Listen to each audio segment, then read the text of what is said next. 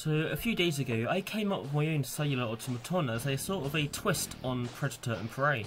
And I call it Empire. So how does it work? Well, let's get into the rules. As always, the world is made out of a grid of cells. Each one of these cells represents one person, and each one of these people holds some data.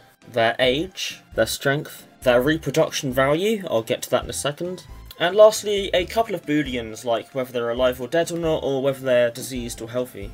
Each person belongs to a different colony, where the different colonies can be told apart by the different cell colours. In each step of the simulation, each person will try to move to a random spot around them. If they try to move onto water, then they will just stay put. If they try to move onto grass, then they will move there successfully. And lastly, if they try to move onto a spot where someone from a different colony is already standing, then the two people will fight, and the one with the highest strength value will win, and the other person will die.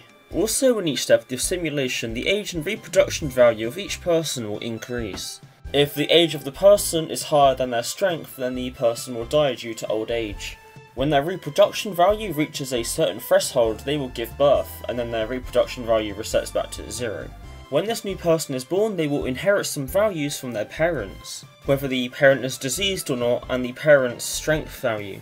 However, there is also a slight chance of mutation, so a newborn baby might get their strength value slightly increased or slightly decreased from the parent's value, and they may also contact a disease, which is how the disease actually enters the simulation.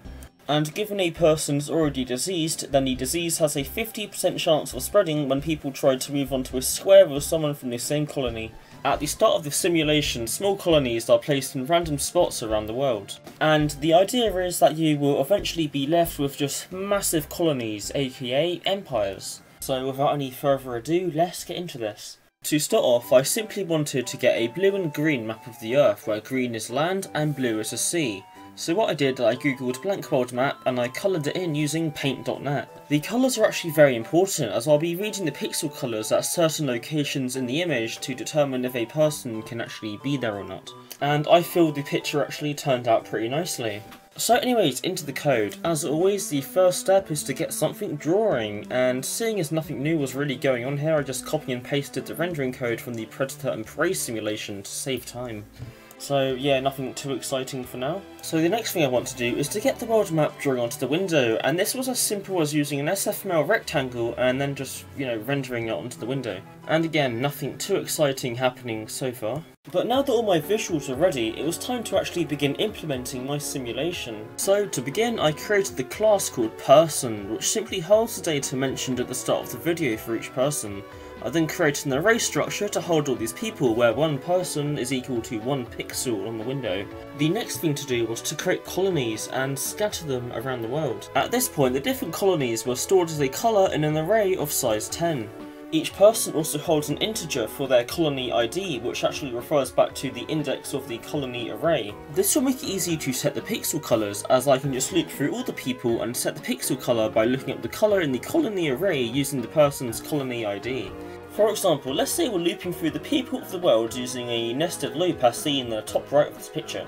We have reached the point where x equals 10 and y is equal to 500. So we get the colony ID of the person at 10,500, and let's just say his colony ID is 2. And so we set the pixel colour at 10,500 to be pink, because as you can see by the colony array on the left there, the colony at index 2 is pink. So now that people and colonies were set up, it was now possible to place some people around the world. To do this, a random location on land is chosen for each colony to originate from, and then 50 people are placed for each colony in an area around the respective origin point. The very small colonies of people can be seen here. To help you see them, I'm circling them with my mouse, seeing as they're barely visible right now. And now it was time to implement the base rules: people moving over land, people reproducing, and people dying of old age. Furthermore, the basic strength altering mutations were implemented for when the people reproduced. There were 2 mutation types, a small mutation and a large mutation, where the small mutation is more common than the large one. The small mutation altered a child's strength value by ±2%, while the large one changed it by ±20%. Disease and fighting was not implemented just yet. Anyways, as you can see, it works exactly as we expect it to. The people are moving around, it looks really cool, and they're dying straight away. Oh. So obviously something wasn't right here. It was quite likely to be the mutation, so as a test I commented that out so every child was as strong as their parent. And well, the result is quite possibly one of the coolest things I have ever seen. But anyways, regardless of how cool it looks, it was clear the mutations were to blame. And so I adjusted the mutation alteration value so there was a bias towards making a child stronger rather than equal chance of making a child stronger or weaker. As well as doing this, I also made it so the colours of the different colony types were more contrasting so you could tell them apart more easily. As you can see, the people are not dying right away anymore, which is good, and their colours are a bit better. The next thing to do was very important, the fights between the colonies. This was really as simple as a couple of if statements checking the colony types and the strength value between the people. And here is how it looks. I just hope YouTube compression doesn't ruin this clip, as this part actually looks quite cool. Anyways, here is how it looks about 30 or so minutes later, and I noticed something rather interesting. On the bottom left, you can see the different colony statistics, how many people are in each colony and the average strength value of each one. Take a look at colony 6, which is the people isolated in Australia. Now compared to other colonies, their strength value is extremely low. In contrast, look at colony 10, of whom are scattered in more around Asia and Eastern Europe. These people have a very high strength value. And this is interesting because it means this simulation has sort of turned into a real-life evolution simulator, where the very strongest of each colony is surviving, leaving the average strength values for those in war extremely high. Meanwhile, the solitude colonies, such as 2 in the American continent and colony 6 in Australia, have very low strength values. And this is because they didn't need high strength to survive, seeing as there are no threats, and so they didn't evolve to have those traits. So yeah, that's kind of interesting, I guess.